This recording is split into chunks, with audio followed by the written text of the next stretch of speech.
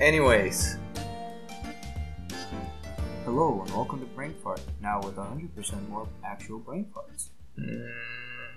that's a brain fart. So today, I wanted to talk about Fortnite and video game trends, because, first of all, I gotta put something in the thumbnail, and second of all, this topic actually really interests me.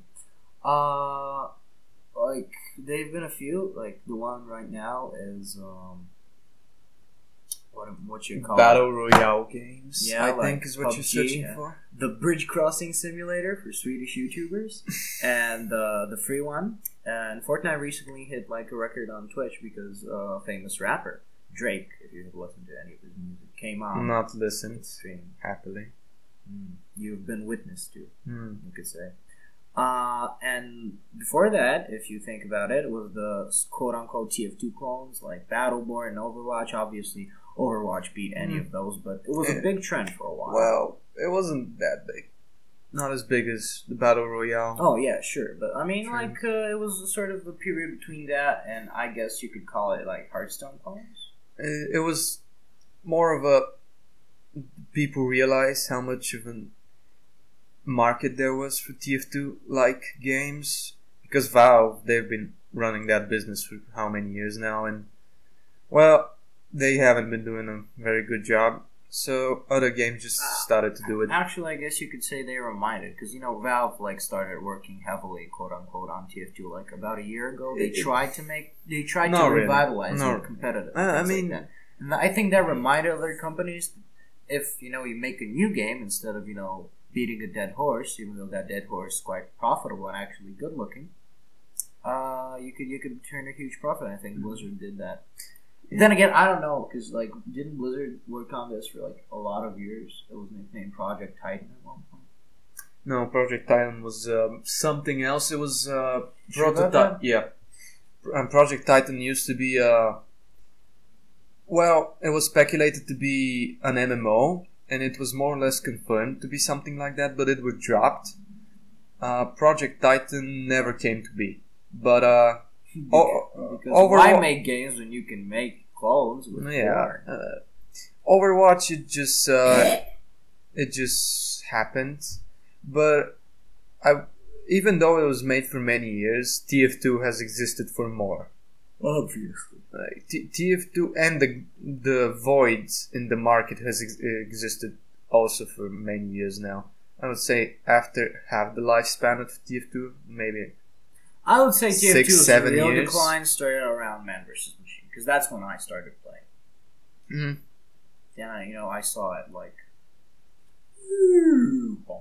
Yeah, MVM, it did add a lot of drive to the market with the new items, but the actual play, not so much. And then the market was taken over by CS, so... Yeah. I guess Counter-Strike is before.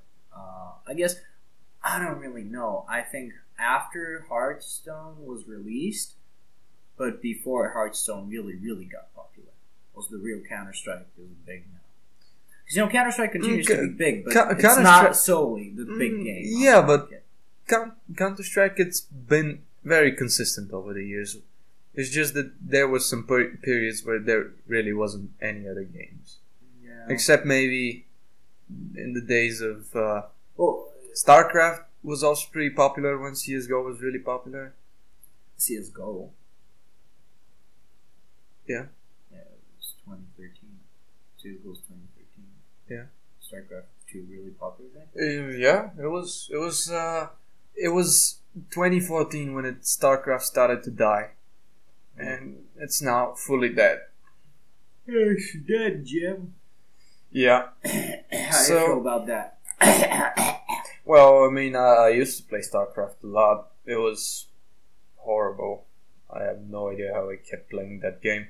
The fun of it is the strategy elements, but slowly with time they just started to become pre-built build orders. From what I've seen of StarCraft plays, big professional plays, is just who can build the most units faster.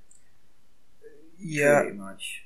APM or actions per minute has been becoming more of a important aspect. Yeah, like thinking is becoming less important. I think if you want real strategy in this day and age, you're gonna have to go with something turn-based. Because then you can actually have time to think and not just, reaction spam. I mean, real time has its advantages in that the stakes are a lot higher most of the time, and you're a lot more pressured, which means it can test your ability to strategize under pressure, under extreme pressure, which is very positive.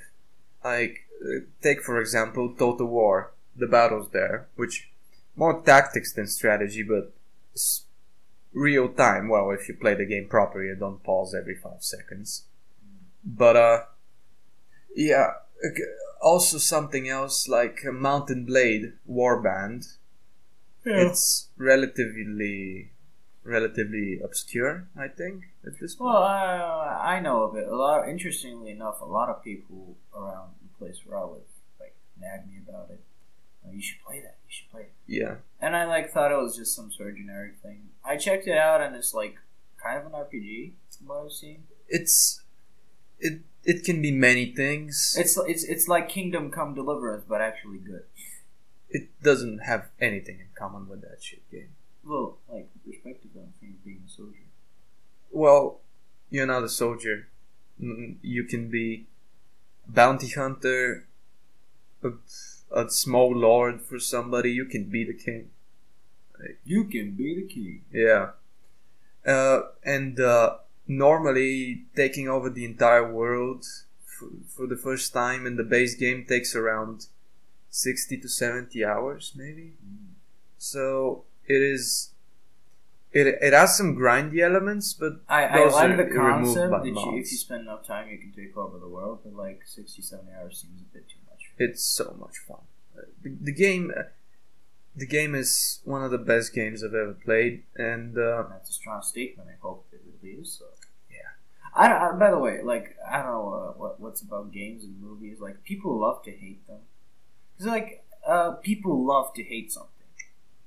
Well, yeah. And I don't really love to hate things, because if I hate something and I genuinely do hate it and I'm just trying, that's a bad game. I want to have less things to hate. I want to have more good games, I'm not happy when EA does some shit, for example, and everyone can see it's bullshit and everyone hates it, because that could have been a possibly good game, and now it's not one of those. It's one of the shit ones. And well, personally, I don't care. I don't even touch new releases at this point. So, with me, it's more of a trying indie games. But nah, fuck off. Indie games, they're a lot better. Oh yeah, well, you have a lot more creative freedom in indie games. And not only that, they require to be more innovative for them to be successful. Yeah, because modern AAA. You need something more than AAA graphics, because I don't know. I really am amazed at people who find AAA graphics to be something impressive. Because I get it. I mean, that's photorealistic. That's good shit. I mean, imagine how much time it took to code. But at this point, what difference does it make? I mean, I play games that look like garbage. Yeah, the difference between 8-bit and 16-bit is a lot more than the difference between having 78 particles on 2B's left nipple than 152 particles, I just find that ridiculous, unless the worst, they don't even optimize it, so my shit PC can't even run the game. And your PC is gonna be unable to run games in 4 years. And you're gonna really, start to seeing the difference between something that looks good and is optimized and something that just looks good. Well, I don't even. The games I've been playing, they've been slowly getting older, so I don't know. I'm gonna have to if I'm even gonna be playing games the new games in 4 years. I'm gonna come to your house one day and you're just gonna be playing fucking pop. I know it. But yeah, take for example Celeste or Iconoclasts. The latter I don't like that much, but point is, they're new. but they can be run on toasters, and they're reasonably good games. The second I personally didn't like because it was marketed as a Metroidvania, but it was linear as fuck. Celeste was one of the best puzzle platformers I've ever played in my life. Or, actually just platformer, not puzzle platformer. It's... Did you play Mirror's Edge? Yes, it's the first and... Actually not the last parkour game in 3D that I've played, but it only worked in 2 games, I think, and that's Dying Light, the zombie game. Oh, I've seen really good things about it. Dying Light is fun. I spent about 20 hours playing that game, and the parkour was genuinely enjoyable. You know what's a game? What's when you this game floats up in your mind. You usually don't think of it as a parkour game, but it has excellent parkour mechanics. Dishonored. It's really fun zapping around on the rooftops. Well, that's more blinking than parkour. Well, you have parkour in it too. Yeah, and especially if you want to get that fucking achievement with beating the game with no blinking. Oh yeah, that's an ass to get. But it's fun, I really like achievements because they offer you new different things. Like, I want to talk about achievements for a while. I know we've segued a lot, but we have time. We can get back to the topic eventually. If the planets align. Yeah. I really like achievements that are actual classic achievements. Like do this thing that's moderately difficult, but like in a weird way that you wouldn't do otherwise. No. I like that sort of achievement because it's on the spectrum. You have very easy achievement, for example, beat level 3. Congratulations, you have enough chromosomes to count as a normal human being. Here's an achievement. Or, for example, beat the game by only walking on the slowest speed, engaging every single enemy. Like, that's just tedious. Mm. And it's nothing skillful about it. You just have to waste a lot of time on it. And I know I'm triggering some nerves because I've seen some Dark Souls achievements like that. I mean, Dark Souls, I have all the achievements for all the games, but I only did it because I just really enjoy the games. Wow, I just noticed the size of your EP. But I seriously couldn't care less about achievements. They're pointless to me. They have zero value. I never... Most of the time, I never finish the achievements. There is one game, Mark the Ninja, where the achievements are really fun, but that's also a game I beat around 5 times, and I decided, well, might as well do the achievements. Yeah, I can see that, like Fallout New Vegas for me. But I brought this up in conversation numerous times. I think a game that really does achievements well are the Paradox games, like Europa Universalis, Hearts-Iron Force, Crusader Kings 2, Victoria 2, but a lot of people play Victoria 2. Don't they just lock the achievements behind? No, I mean, like game mode. Paradox games, yeah, you have to play an Iron Man to get the achievement. That's why so few people have them. But the thing is, that's not the only thing, because like that can be kind of annoying in most cases. But the thing is, that's not what it makes it special. What makes it special is the Paradox games don't have a point. There's no end game. There's an end date, but there's no end requirement. You just have to exist. You can be a little one province miner in Europe for the entire game, and you can still, complete the game. The point is, you can choose different things to do, and some are really outrageous, but are, moderately difficult and kind of fun. Like, for example, there's an achievement off the top of my head I can think about Europa Universalis 4, where you have to play as Luca, and you have to get Lucknow, the Indian province.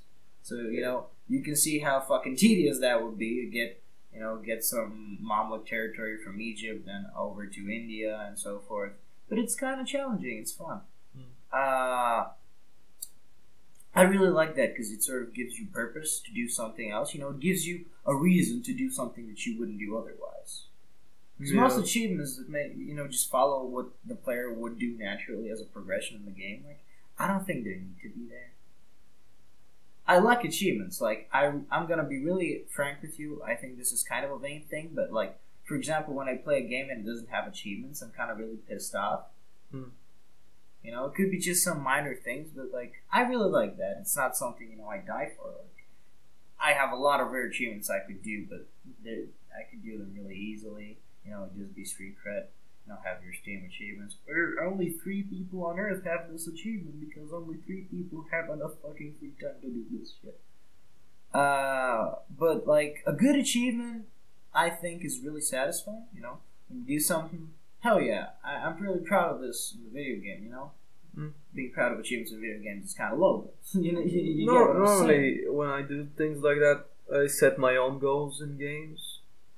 For example, I set my goals like complete the game naked or something like that. Don't you get cold? Well, I mean, you gotta do it. Like, there was this one. What if your parents walk in the room? There was this one time when I was I was doing the Dark Souls naked run, and I was actually naked, and it felt so weird. You felt one as a character. Yeah. He was a bald, blue-skinned bastard. Because I know you don't want me to review your personal information, but if you somehow get another's picture, that's exactly what he looks like. He's actually really disgusting to look at, but and again, you've seen me if you've seen my older videos, and I'm no looker, so you know. Yeah. So yeah, achievements to me are virtually worthless. I mean, even the achievements that want some kind of gameplay, my reaction normally is I'm gonna do whatever the fuck I think it's fun. For example, obviously that's what all people do. In Dishonored, just looking at the achievement, no blinking, and I'm like, no, that's not gonna. That doesn't seem fun. Fuck off. That doesn't seem fun at all. Hey, that's like saying play thief without sneaking. I mean, sure, you can put an achievement for playing the game without using the mechanics, but that doesn't really stimulate. Yeah, I don't know. Like, anything. I kind of enjoy that because it's an extra bit of challenge. But like, it depends on what you remove. If you remove a mechanic that's used wisely, but is not like totally dependent, like Blink. I mean, I guess Blink is actually really a big core part of the game. But like, say, beat the game without using projectiles. Okay, I would really be fine with that because usually in Dishonored, at least from my experience, I find some tricky situations when like I have to pause time and I have to kill them with sleeping darts because I'm doing no kill runs, and like I've tried, but I can't find other ways. I've traced their path, the guard's path, and like I can't find a way where I can take them out and blink away. So like that's my only option. Yeah. And like that would be like difficult, but I guess still worthwhile. For example, but like Blink, yeah, I think Blink is a bit. There is a game that does it perfectly, in my opinion, and that is Hitman, the new one. Just Hitman, because fuck naming conventions. Yeah. But that game is awesome in multiple ways. Yeah, I've watched a lot of the missions. They seem really fun. It is on the level of Blood Money, which is, to me, one of the founders of stealth gameplay. And what it does is basically the achievements are implemented into the game. There's objectives. There's some random things you can do. Kill your target by dropping a piano on them. Yeah, that's like really good because what I like about the Hitman games is you have a lot of different ways to. That's the thing. The objectives never tell you to not do something. I mean, that's a really good way of putting it. Actually, which I like when games. I mean, sure, there's some objectives there that are put in for the sake of completions that would be pissed off, like the suit-only challenges, which are bullshit and extremely not fun. But I think a game that challenges you, not by taking your toys from you, but putting up a challenge that requires careful use of everything you have, that's a lot more engaging. Truly. And in Hitman, the thing is that you play the same level a lot of times. You replay it and replay it. Actually, most of the game is a tutorial for the true game, which is a random target that comes in for a week and is gone forever. And you get only one try at it. And those special missions. You cannot save. You cannot do anything. You have to kill him. I've actually been like wanting a concept like this, and like I would call it. I originally wanted this concept implemented into some kind of MMO. I thought that would be cool. Like a world boss that comes one time, and you have one chance to kill him. But like, this is a step. Definitely, this is really good in my opinion. And the point is that you have to use. You can kill him in any way you want. All that matters is he dead, you out of the level. But their patterns are totally foreign. You have no idea who these guys are. And you have to use your knowledge of everything in the map, every single interaction. And see, that's how the CIA does it. The KGB just bombs the entire place, make sure, you don't want to take any chances you get. There is a reason why in the game, if you can poison one drink, you can poison every single drink in the game. That if you walked up to some random glass of wine, you see the poison pop up.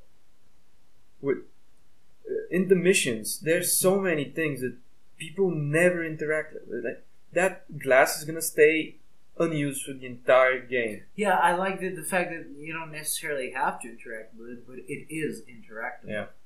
But who knows? Maybe you see the target drinking from that and you poison it. So that's the real game. Even though the rest is also really fun, but that is how the game was envisioned to be played. Because to get into the mindset of a master assassin, it is not easy because you have to kill a hooker. It's kind of expensive to come by. The game tries to make you a professional hitman by making you repeat the same level over and over again until you... Did you realize this could be used by one of those, anti-GTA people that says video games turn kids into perfect killers? Well, sure, but, well, that's bullshit, so... Yeah, but, I guess, shit. But the point is that Agent 47 in the game, he has exceptional senses. He's bald. He has superpowers. He is extremely smart. He thinks of everything.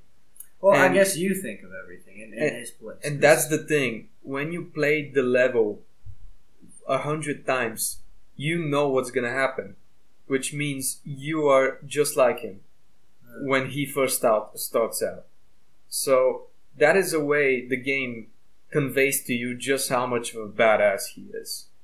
And you can become like him. Turns out you were the badass all along. So yeah, it's very smart. I like it a lot. But that's definitely one of the better examples of objectives in video games, because I think achievements is that. Objectives to do objectives that you're rewarded instead of with video game progression, some sort of reward outside of the video game. Yeah, I mean personally, achievements that don't really reward anything, I don't see much of a point in. Yeah. I like when objectives have actual impact. But yeah, achievements aren't much of a serious topic to me. I don't know. I guess I just don't care that much.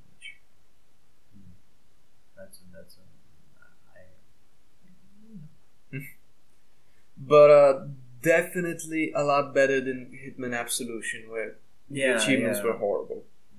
So yeah, that's about achievements. So about video game trends back. Before that was the big League of Legends thing, which I think was it's still going on. Yeah, but it's not that popular. Well, yeah. Everything has its heyday, Well, yeah, but League of Legends, I've played it. I see the potential. Oh boy, it's fucking shit. I mean, I played it when I was goddamn shit. Maybe 4 to 5 years ago. It's so shit. It's not shit. It's boring. It's mediocre. Yeah, I guess you could call it that. It's functional. I'm not gonna say it's not functional. But it's a dildo with a fucking nail on it is functional. You're still not gonna use it. It's not gonna be pleasurable. But point is, it isn't a bad game by any stretch of the imagination. I don't know about that. I genuinely believe it's a poorly designed game.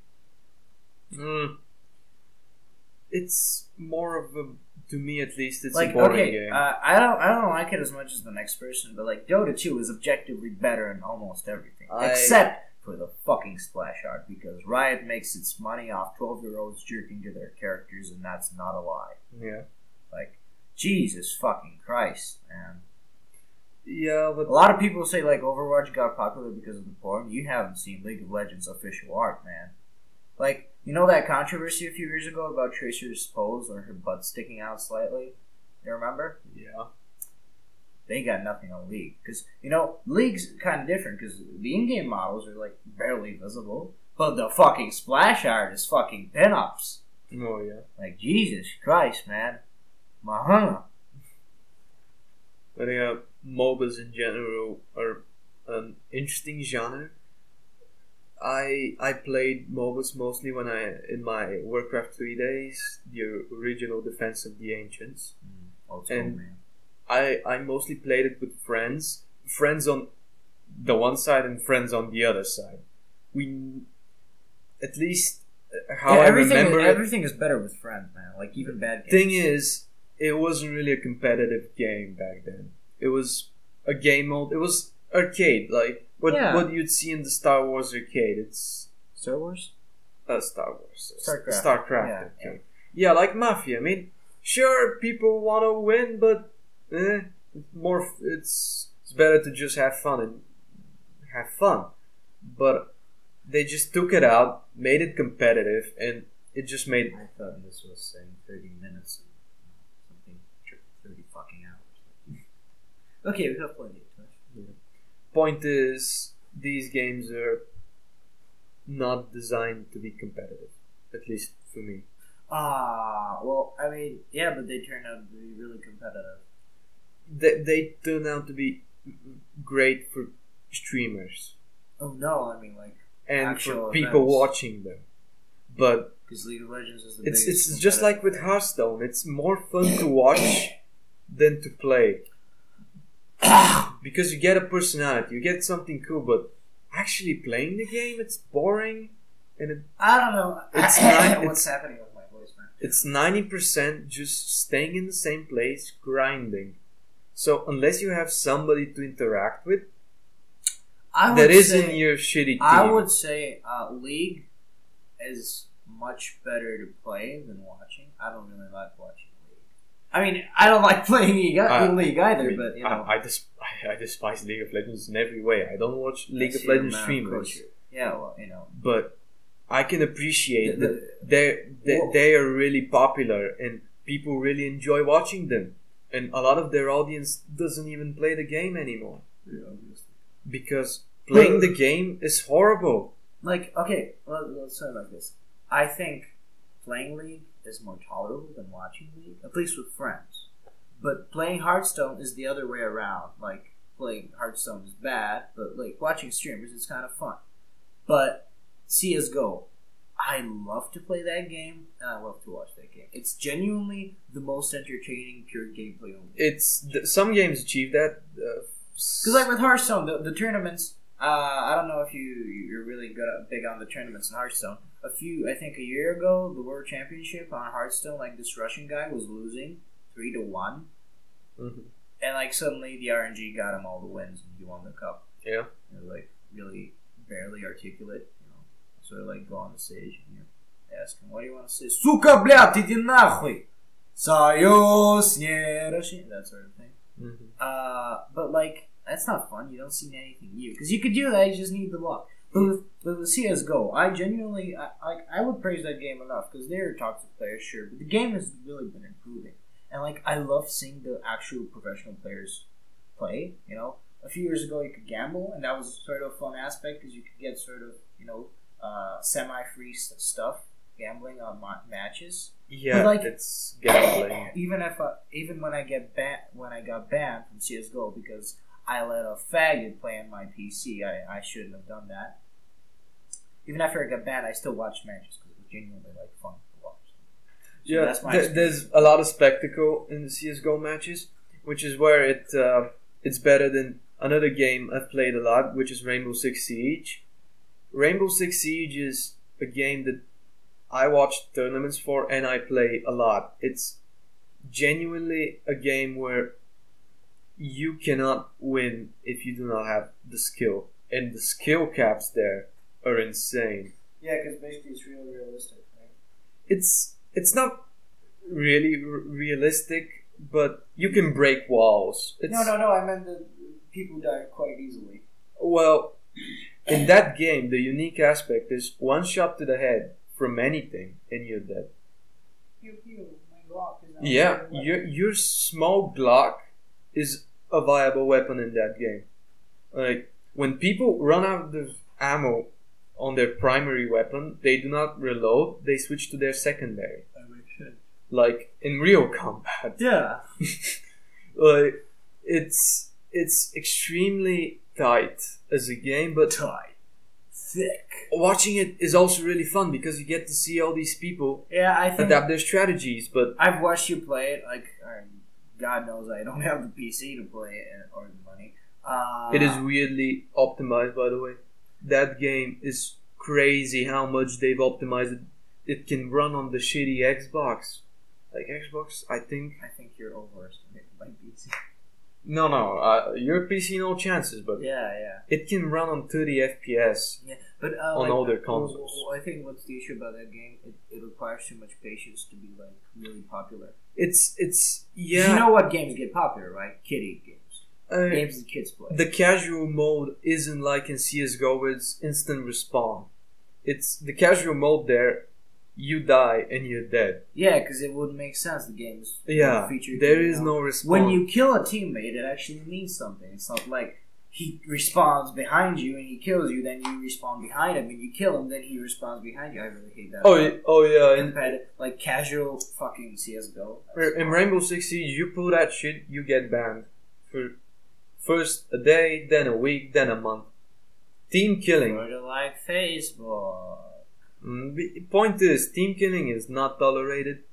A random team kills happen, but that's just because a really popular web. I'm like, a guy plays Rainbow Six Siege and the other walks in front of his fucking skull.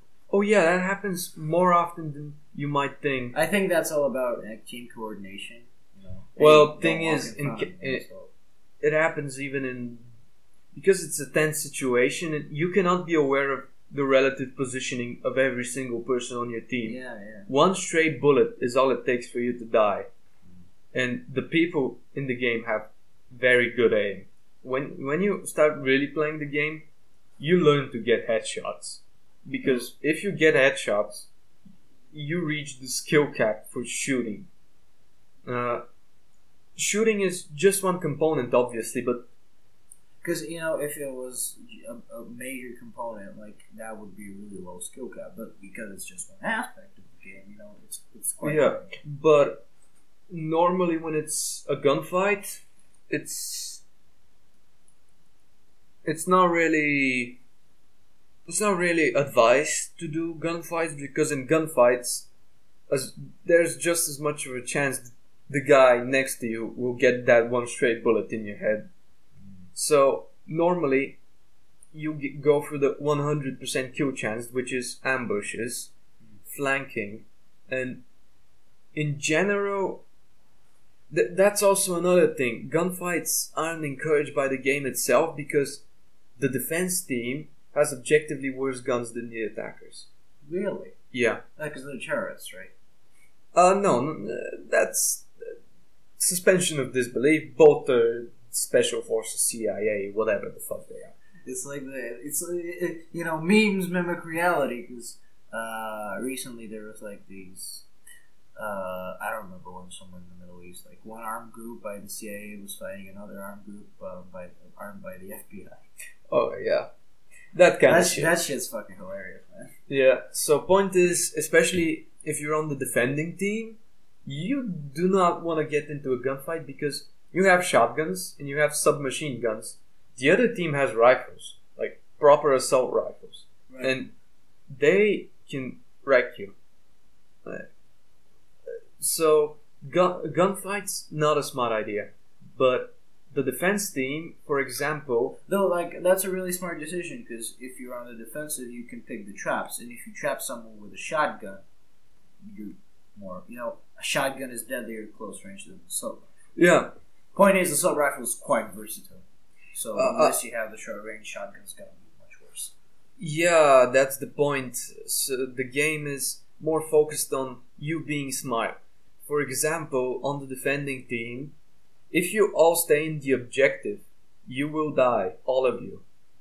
You have if you do that in a ranked game, you have near to no chance if you all just camp, because if the attackers are focused on just one room, they have grenades, they have rifles, they have drones that can pinpoint your exact location, and no matter how quick you are, one guy is gonna be on the drone. A fucking advertisement for the CIA. Yeah, but you have one guy on the drone that's constantly telling your teammates where they are, and since you're not playing casual, what a fucking snitch.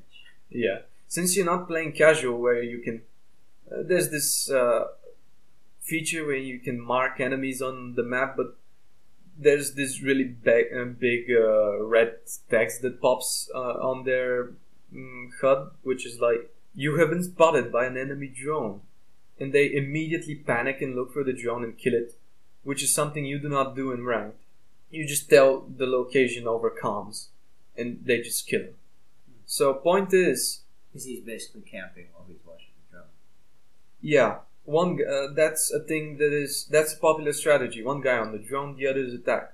But if you have what is so-called a roamer, a guy that doesn't stay on the objective, it constantly keeps them up on their toes, because they have to watch their backs, and when they watch their backs, they're paranoid, and when they're paranoid, they're not as effective.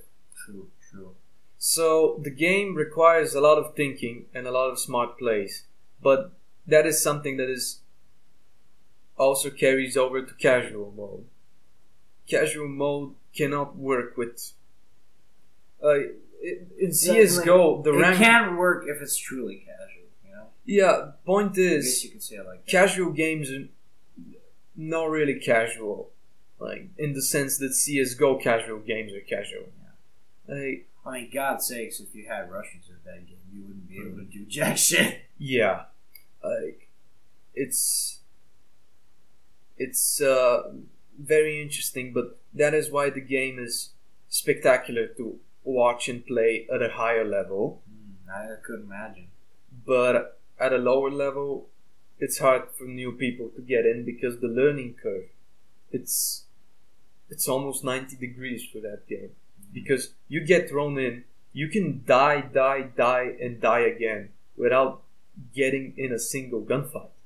Like, we're not talking about missing headshots. We're talking about not even getting the chance to shoot somebody. And that's really a turn off. For example, some games when that happens, I'm just like, this game. Yeah, in Rainbow Six Siege, a lot of good advice for new players is to bite the bullet and play single player mode for hours until you can aim properly. And that is not as fun, you know. You're just shooting some terrorists. Yeah. It's not multiplayer, but you have to do it if you want to be good at the game. And when you get good at the game, you have to keep doing it so you don't get shit at the game. Your aim has to be perfect all the time. You know what I like? Games where you can actually clutch. Oh, and Rainbow Six Siege clutching is really... Firstly, it's possible, but secondly, it's not that hard to do.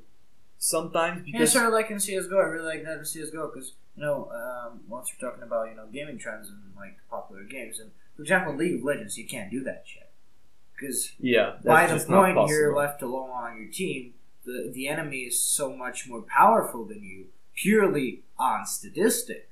You can't do that shit. Yeah, like. I really like the fact that if you're really good at the game, you can fucking kill the enemy team with a Glock. Single-handed. Normally what happens is the enemy team gets greedy when they kill you. I've seen clutches, but on the global scale, because in ranked, it's a point, who gets 6 points. I mean, that's the tournament. And there were games where the enemy team gets 4, and the other team, Millennium actually they were called, they just started killing them, and they were really cocky. They were trying to close the game fast, and it worked out with Millennium actually winning 5 games in a row and winning, which is something that it's... I've seen that in CSGO too, like in rounds. in CSGO it's a bit different because your progression carries over from rounds. You get yeah, true. There's a lot of strategy around money. Eco rounds and so forth. Yeah, but it's still less than fucking the lopsided curve that you would get in League. Yeah, but it's what I like about CSGO. There's a global strategy about the game. It's not just round to round. You have to manage your resources round per round, so you can win in the long term. True, but it's not so severe that you can't win realistically if you're on an eco round. Like that's some sort of the most satisfying shit, you get a cheap pistol on an eco round, you kill a cocky faggot that's bottom AWP, you get his AWP. Oh, look at me, an expensive sniper rifle. Oh boy, I'm ready for next round.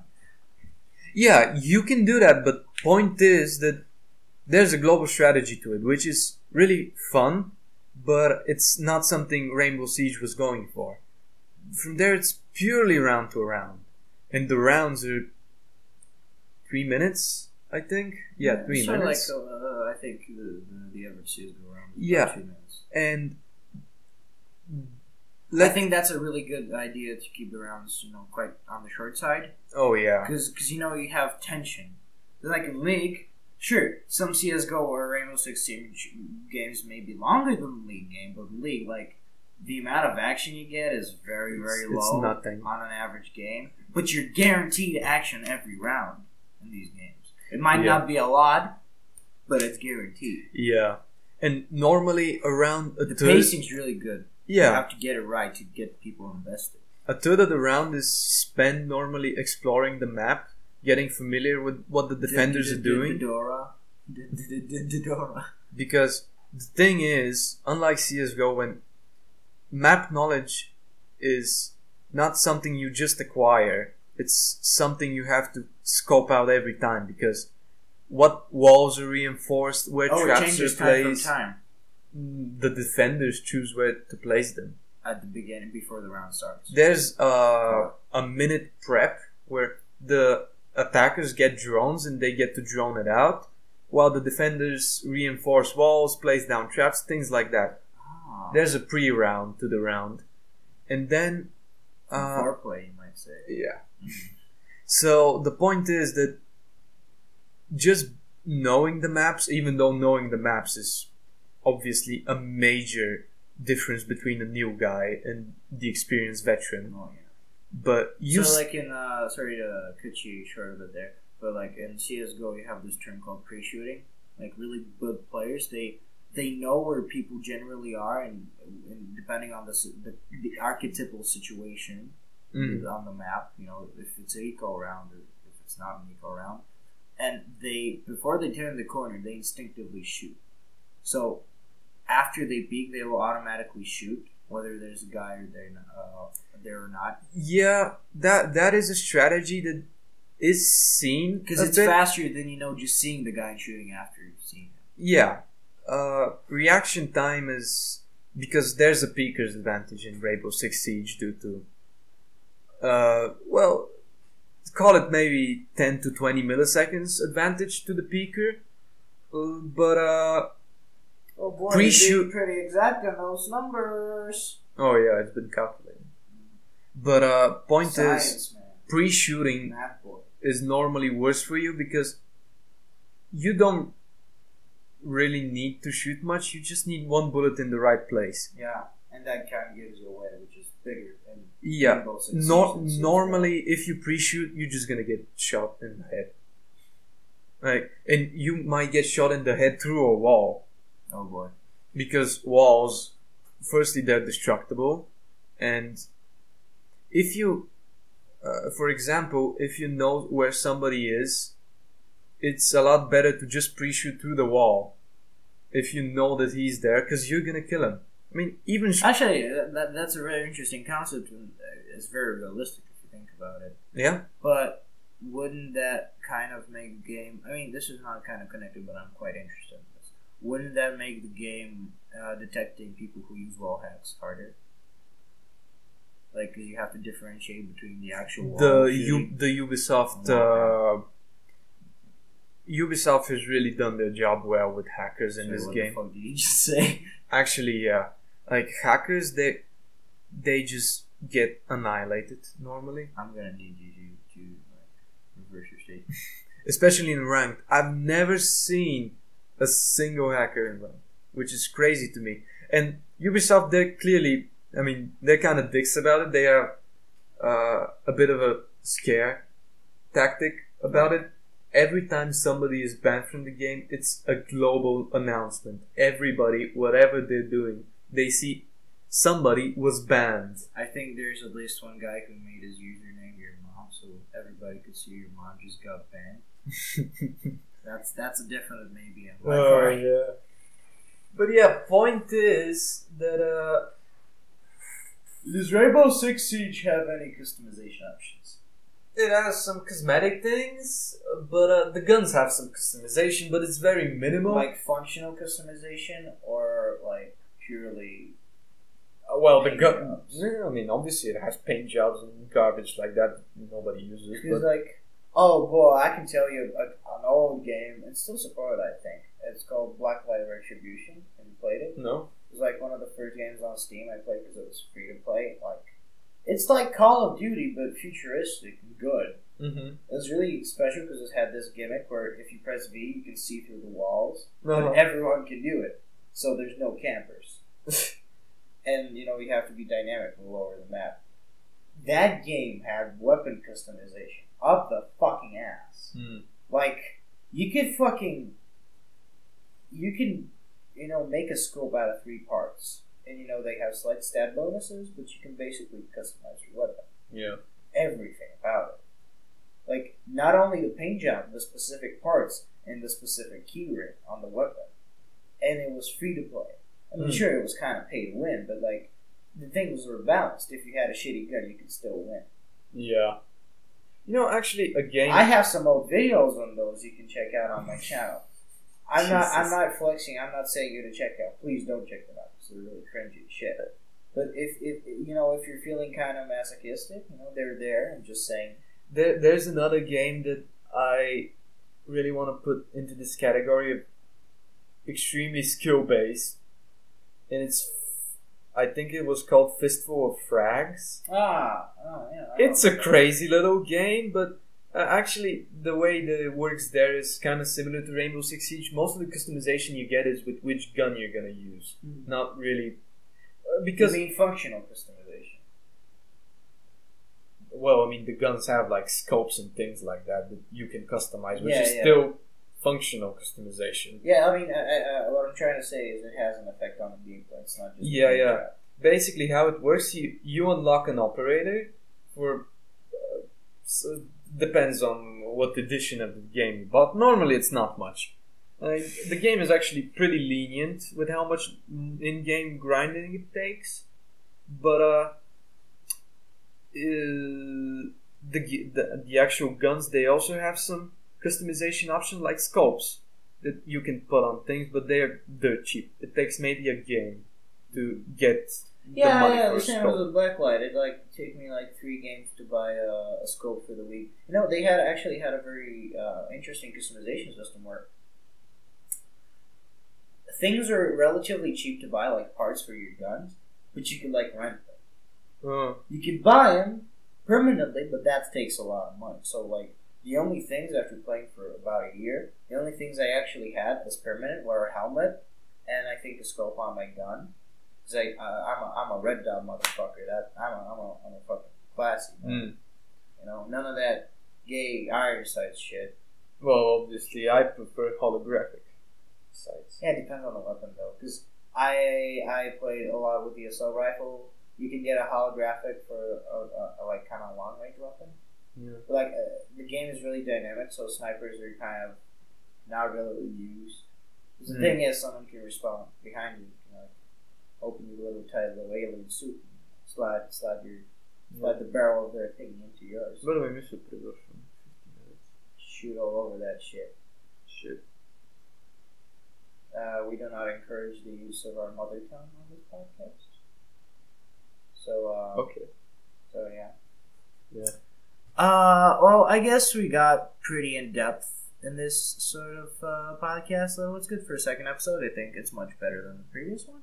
How would you rank this? I'm sure 10 podcasts out of 10. You know. Yeah. Original. Kind of good. All right. Well. Anyways, guys.